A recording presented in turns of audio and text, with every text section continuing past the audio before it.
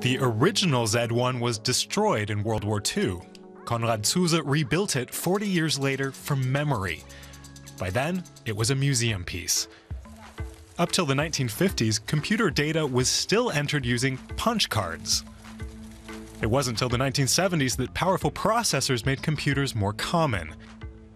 In 1981, IBM launched the first home computer, the IBM 5150. Soon after, the Apple Macintosh was launched, the first computer with a graphic display. In the 1990s, Apple turned computers into lifestyle products and status symbols with brightly colored casings.